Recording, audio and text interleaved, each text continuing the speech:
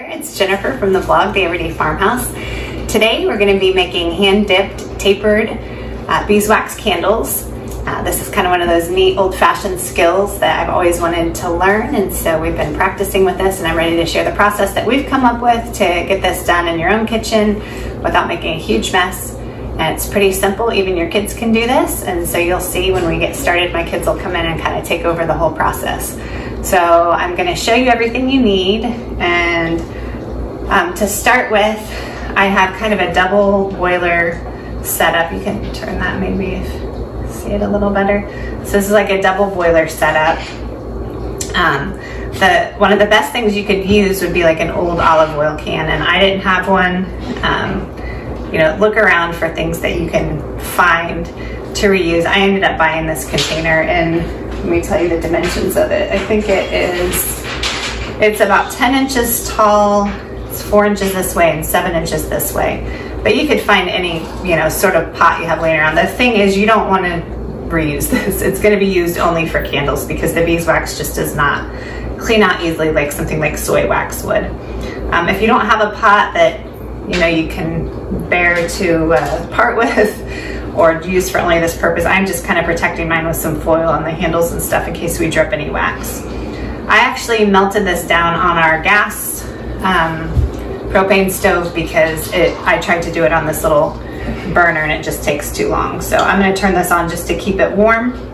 So for temperature on your wax, I'm using beeswax, and I bought the pastilles, and I'll leave a link to where I got these. These were from, I'm Missouri, and so these were local Missouri beeswax. If you can find a local farmer to buy them from, that'd be great. We have bees, but we're not to the point where we have loads of our own wax. So you'll need between 3 and 5 pounds. 5 pounds would be ideal. 5 pounds will fill this, and it'll actually get low. If you have more than 5 pounds, that'd be great. You won't use it all, but it'll lower as you make the candles, and you'll want to either add more wax to it or you'll have to dip down in there a little further, and you'll see that whole process as you go. I just stir with an old stick we found outside because obviously I'm not worried about ruining that. You'll need some 24 ply wicking, and I just buy this I think came off Amazon as well. Buy it in a spool like this, and I'm making like 7-inch taper candles, and you'll want about 2 inches more at least wax than you need, so that my container is 10 inches, so I need it to be about 9 inches of wax is what I have. I cut the wicking to 21 inches, and then on the end we tie a nut, and I can show you that. So you'll want these 1/4 inch nuts, and you can just tie them onto the end of the wicking on each end. And so my husband made this handy little rack for us, and you're just gonna hang these on here. And the nuts, what they do is they keep it nice and straight, so that when you dip in here, it holds it nice and straight, and you'll get to see the whole process. It'd be a good idea to keep a candle holder handy so you know when your candle's big enough. We counted how many dips it took to get to this size, and it's between 26 and 30 dips. A thermometer is a good idea to make sure your wax is the right temperature, right around 155. Mine's been hotter than that, and that's fine. But once it gets too cold, you'll get lumpy candles, and you don't want that. You want the candles to be nice and smooth. So as far as this goes, I have this wire on here now, and that's because when the wax is cold, then this wanted to float. So once it was liquid, it stays down in there a little better. So we just put some wire on there to kind of hold it down. And again, the foil is just to protect the pot. I think that's it. I have some parchment paper down here to protect my counters. And I think that's all we need to get started. So we're gonna get this process going, and you'll be able to see how that goes. And okay, so we're gonna get started, and then the kids are gonna kind of take over here. So this is cut to about 6 inches so that it fits down inside the can. We did this last night and we had it to where it was the length of the can, so it rested on top, and what happened is once we got low on wax, it became difficult. We had to take them off so that we were able to get down in the wax deep enough. So what you could do, let me show you how to do this first. We're just dipping down to the top level of the can, and we're gonna take this out, let it drip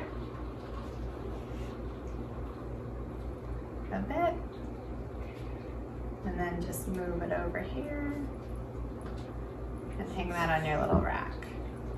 Then we're gonna go to the next one. While that dries, I'm gonna dip these first ones, okay? And then I'll let you take over. So this just goes down, level with the top of the can, and bring it back up. Let it drip. These cool pretty quickly. By the time we get to the 4th set of candles, that first one will be cool enough to dip. One thing you could do is, if you wanted to speed the process up, I guess even more, is you could dip this in cold water after it comes out. So down into the wax, level with the top of the can, bring it back up. It's pretty fun.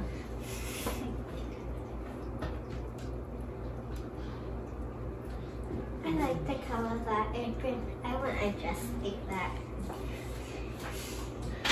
Here we go. Down and up.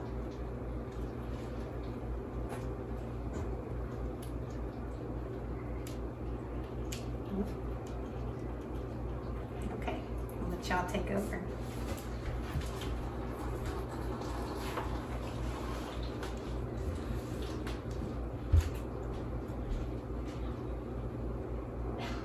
That's good, you don't want it too fun.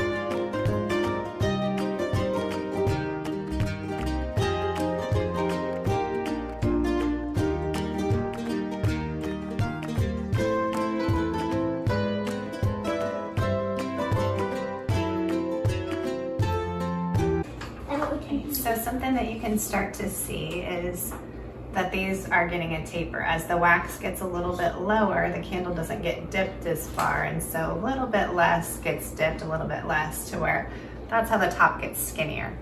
Now if your wax gets too low, you're gonna have too skinny of a top. So if you have excess wax that you can pour in to kind of keep the level high, that'd be great, just to keep another excess, you know, another separate pot to where you can add to the wax. I don't have any extra wax this time, so when we get to the end, we might just have to dip them and kind of roll them on their side a little bit, but we'll see how it goes. So we're also getting to the point where we've dipped them about 10 times now.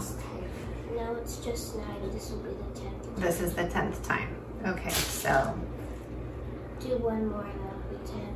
After we go through all of these, we're going to cut the nuts off the bottom. This one connected. It's okay, well,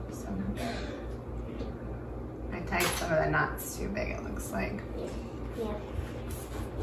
So the nut, the point of that is to hold it so that it makes a nice straight taper. A few of these I didn't have a heavy enough nut, and I'm noticing the ones that I put a little bit smaller nut on aren't quite as straight as the ones that have the heavier 1/4 inch nut. So I went in the wrong order. I messed up your system. It's okay. Sorry. It's okay. Wait, so is this one already dipped? No, you must. Yeah. I think I took much of that one. Here's 10.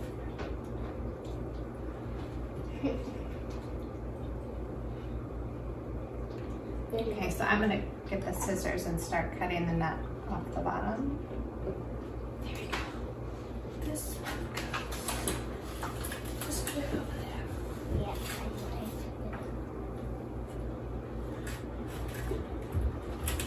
Okay, so this one's pretty cool. And you just cut through the wick right above where the nut is.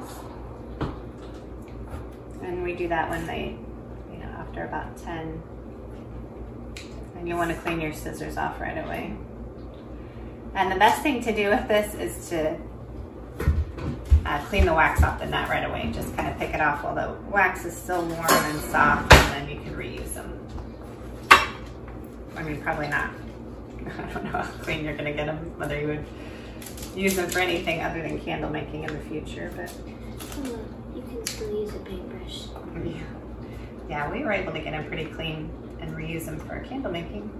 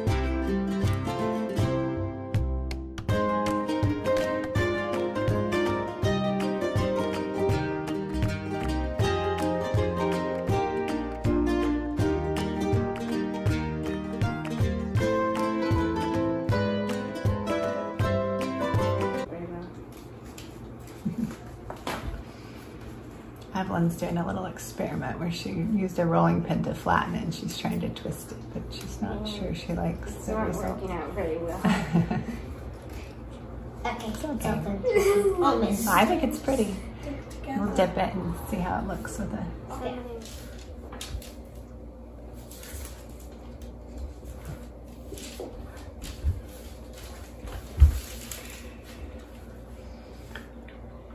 So what we're doing now, we're getting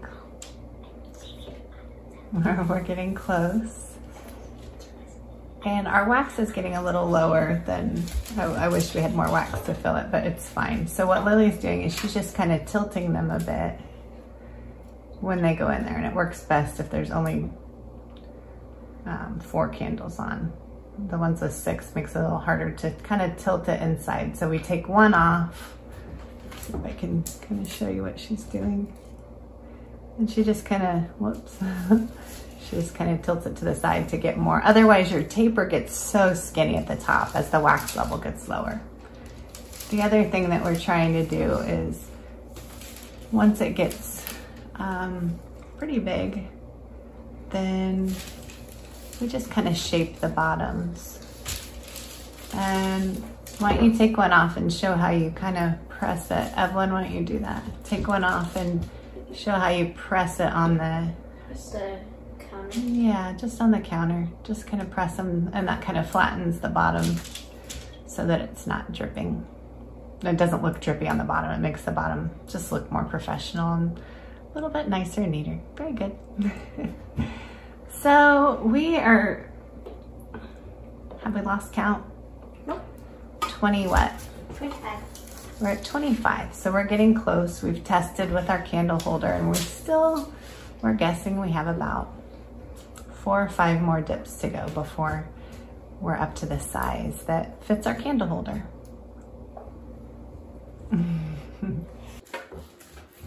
Okay, so I think we're about there.